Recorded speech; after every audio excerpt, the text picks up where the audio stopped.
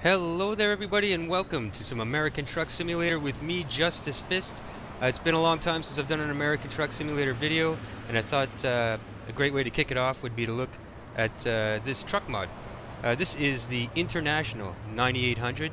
It's by Oddfellow, and this is version 1.01. He's made some improvements on the previous version, fixed some errors with the mirrors and stuff like that. And yeah, I think this is a great mod, man. This is a great looking truck. Now, it's certainly not for everyone. I know maybe some of you are more of a fan of newer trucks with, you know, all the latest technology in them and, you know, digital displays and stuff like that. This has sort of got that classic American cab-over feel, that 80s American cab-over, right? And so you're not going to find a lot in the way of digital displays and technology and stuff like that in this. This thing is like straight out of an 80s trucking movie, man. It's I love it. And disclaimer, I'm not reviewing these mods as a connoisseur, right? I am not a trucker, and as such I review these mods as a gamer, right? I'm just a fan of American Truck Simulator, and so don't take anything I say to be fact or based on any kind of experience, although internationals do have a kind of a special place with me. I drove a 5-ton international for about 4 years in the summertime, a 5-ton water truck while I was going through university, so this truck has a little bit, this kind of has a special little place in my heart, and I'll talk about more about that once we get into some gameplay. But I thought what I might do first, for those of you that are interested in this mod, is take a very brief look at sort of the customization options, and I mean very brief, right? Just to give you an idea of how far you can take personalizing this truck and that, and then we'll get into some gameplay footage and do a job with it, take it for a spin, man. So let's have a look at those options now. Okay, so here we are at the shop now. As I said, this is just a very brief look at it. I'm not going to go through every single item. I just want to give you an idea of how far you can take personalizing and customizing this truck. So cabs, we have a few options. I have this truck pretty much set up the way I like. I like the flat roof like that, but you do have options here for giant spoilers and you know, a high roof spoiler. However you like the look. I like a real tough, simple, straightforward look, so that's why I went with the flat top. Now, you don't have anything in chassis. That's it. You get 6x4. That's it. Engines. You got lots of options here, man. You know, anything that you would expect in sort of a vanilla truck from American Truck Simulator, right? So you can play with these all you want. I just went with just the stock one that comes with it, the Detroit diesel. But obviously you can go, man, got all kinds of stuff here. And the same goes for the transmissions. Lots of options. I went with the one that comes standard again. But as you can see, you know, you've got even got a 6-speed with retarder here. That's odd. 18 speeds, 13. I've got the 13 myself. But you've only got one page, right? So you know, as you can see, it's not scrolling up and down. But you know, I think that's a lot of options as far as truck mods go. But there also there are truck mods out there with tons of options. But anyway, interior, you got the standard interior. There's not really a heck of a lot you can do with this. Now, the only place that I really find this mod lacking is in the paint, right? It comes with its own paint job that I'm using, which I think is awesome. It suits the truck beautifully, man. It's straight out of the 80s, I feel like. It's awesome.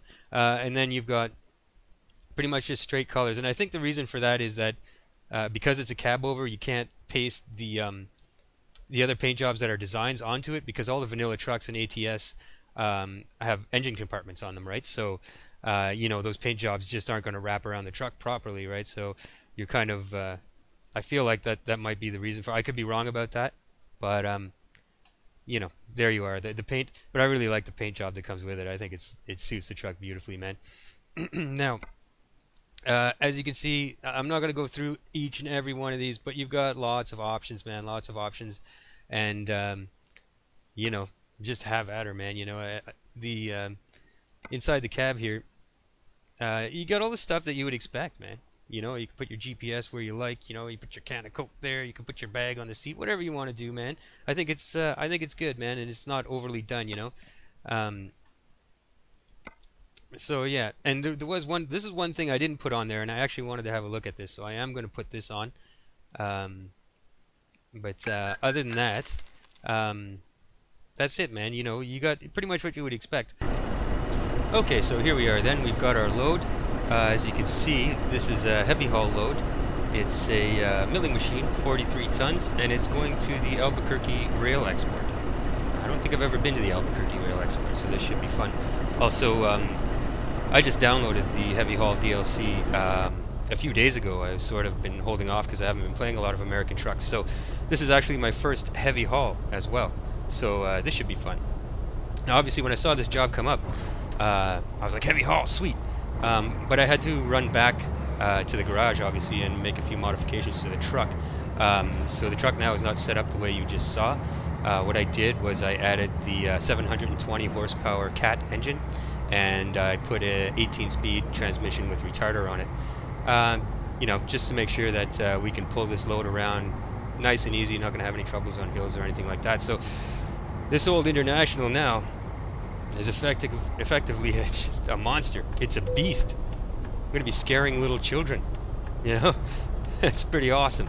Yeah, as you can see now, it's part of this trip is going to be done at night. Unfortunately, I know it doesn't make for great gameplay video, but it's not late in the night. It's more early morning, right? So we will get a nice sunrise eventually, which always makes for some scenic driving. So you know, it's all good, and I kind of enjoy hauling loads at night because there's just less traffic to deal with, right? Except for, well, in this case, we may run into traffic in the early morning. You sort of get the early morning rush hour traffic, you know, it should be a bit of a pain, but it's a small price to pay for, you know, getting that nice scenic sunrise and all of that, so it should all be good.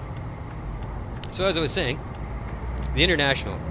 Now, man, Oddfellow, he did a great job on this, man, and I'm going to leave a link in the description to his YouTube page, and I'll also leave a link, a direct download link where you can download this truck, and I'll leave a link to the web page where I downloaded it because he provides a description there. And so I mean, if you end up downloading this truck and driving it around and you really like it, I mean, the least you can do is subscribe to his page, right, to help him out. And also on the web page where I found this are some links to how you can help him out monetarily if you're so inclined. Because again, in my opinion, he just did a great job on this, and so you want to see more, you know, help him out. Like, you know, I didn't help him out monetarily either. I don't have any money, but, you know, at least subscribe to his channel and let him know that you like his stuff, man, because really that's what mod authors do this for, right? So anyway, so yeah, the International, man, like I said, I drove a 5-ton International. I think it was an 87. I don't know, it was a few years back now, I don't really remember, but man, this thing is like nostalgic for me, man. That wood paneling, oh yeah, nailed it. And the tachometer and the speedometer there, dead on, man, right on the money. That 5-ton that I drove looked just like that. And not to mention these big clunky indicator lights that run up and down the left and right side of the steering wheel. Yep, nailed that too, man. Except in the 5-ton that I drove, those lights were located sort of going horizontally just above the tachometer and speedometer, but they were the exact same design, man. It's just like, wow. The only big difference here is all those switches on the right hand side there. That was the radio stack in the 5-ton that I drove, but you know, the 5-ton that I drove, it was a 5-ton. It's not heavy duty like this. It wasn't even air brake, actually. It was hydraulic brake. So I didn't have a lot of these extra dials here for air and turbo and stuff like that. It certainly didn't have a J brake or retarder or anything like that. And it wasn't a cab over. It was had the engine out in front, typical American style.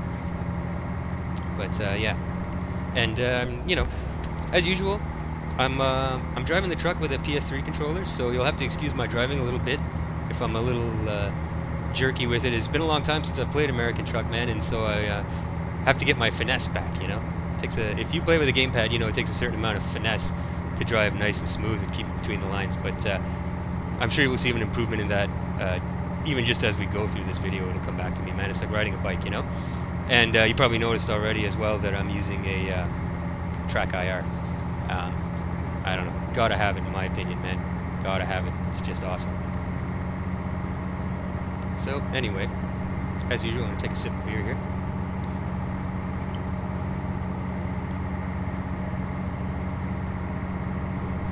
So what I thought we'd do now, since we got some time taking a drive, giving this a test run, I thought I'd talk a little bit about sort of the real-world truck that this mod is sort of representing here. Now,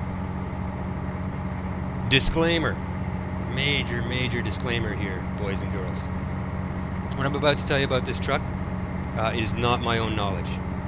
And it's not even really my own research, okay? The information I'm going to give you about this truck I found on Wikipedia. Now, you should know this already about Wikipedia. It's not very reliable, okay?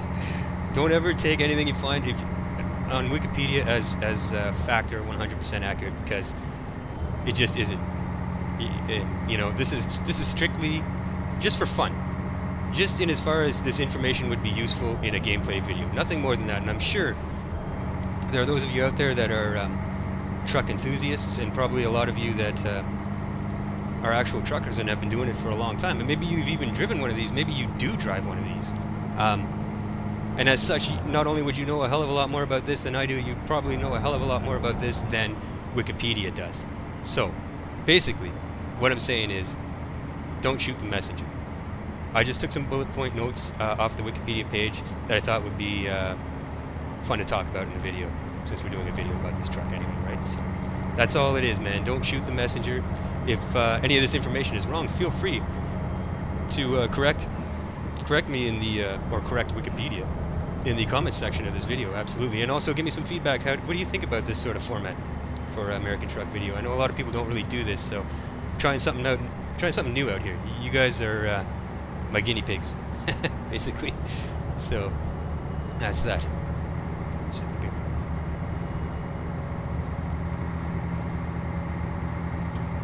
Now, so yeah, the International 9800. According to Wikipedia, it is part of a series of trucks called International Newport Series. So, and again, these, well, it says here that these were in production in the U.S. between 1981 and 1998. So, kind of a short run, but you know, this is part of the sort of second generation of these trucks. The early ones were the International, I guess you can call them Newports, right? Since they're part of the Newport series. The Newports 9600s, and there's actually a picture of one on the Wikipedia page, which I will link in the description as well if you want to have a look at the Wikipedia page yourself. I will leave a link to it in the description. But there's a picture there of one. It's actually got a dumper on it, so it's a dump truck. So I guess they could be ordered, you know, in different formats, I suppose. You know, you didn't have to get it with a third wheel, big rig style. But anyway. So yeah, so this one's a 9800. So the 9700 and 9800 sort of differed from the 9600 in a few ways, but the main thing here, according to what I'm seeing, was the addition on the 9700 and 9800 of a setback front axle. So pretty easy to recognize 97 or 9800 from a 9600. And what this allowed was for a complete redesign of the interior, right? And most importantly, this allowed the floor in the cab to be completely flat.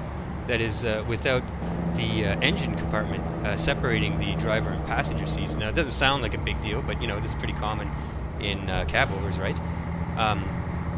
But the thing is that, or the main thing that this allowed was walk-in access to the sleeper compartment, right? Which I don't know if that was not a thing in the 9600, or if it just was just really awkward. Like, I don't know if you had to access the sleeper from outside, or just, I would imagine it just made it really awkward, right? So, you know, pretty smart improvement, right? Sounds practical, right? And so yeah, other improvements.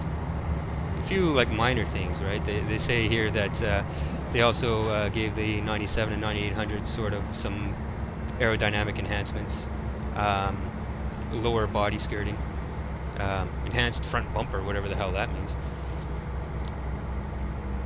And yeah, a higher roof in the sleeper compartment. And I think that's what we see in some of the options for the body of this truck that you have on the mod here. You can get the really high roof sleeper. I went with the flat top, of course, because I like this sort of tough bruiser look. But yeah, and then maybe the spoilers and two and stuff like that that are available for this mod maybe fall under the aerodynamic enhancements. You know, I don't know. But anyway, so as I said, production in the U.S. stopped in '98, but it continued elsewhere. According again to Wikipedia here, there's a third generation of this trucks, or the Newport series of trucks, called the 9800i, and they were in production between '99 and 2015, so up until pretty recently, right? But not so much in North America, right?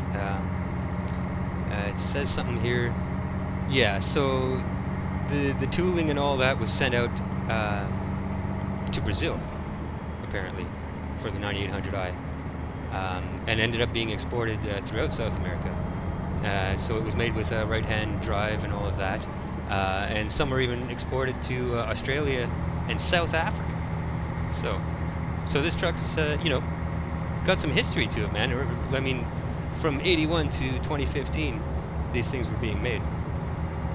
So, and it says here that even up until August of last year, August 2017, the truck was still sold in South Africa. So, there you go. Not as old a truck as you might think, right? So, there you have it. That's about all that I really found interesting about this truck. On that, like I said, I'll leave a link to the Wikipedia page in the video description if you want to check it out for yourself. I also found something else interesting about this truck, because I just Googled it, right? And saw what come up. I didn't dig too deep, right? I mean, I went to Wikipedia, for Christ's sake. But a website called truckpaper.com. I will leave a link to this in the description as well if you want to have a look at this just for fun. But they have some of these for sale. They have some 9800s for sale, and the price range, well, according to the ones they have up there now, the prices range from 15 to 20,000 US dollars. So if you're going to buy one of these right now in real life, you expect to pay something in that range. I find that kind of funny, kind of interesting. But anyway, okay. That's well, that's really all I really have to say about this right now. I mean, you know, just very brief information. As I said, don't take any of that to be 100% factual. It's all Wikipedia stuff. But I thought, I guess from now on, for the rest of the drive, I'll just cut the commentary here. I'm sure you're tired of listening to me yak your ears off here. But anyway, before I do that, I just, once again, I want to give props to Oddfellow, the mod author. I really do love this truck. I think it's awesome, and I think he did a bang-up job, man. And so, as I said, I will leave links to where you can download the truck, the website I downloaded it from, Oddfellow's YouTube channel. It will all be there in the video description. And yeah, and to everyone else, man, thanks for watching. I hope you enjoyed the video, and we'll catch you in the next one.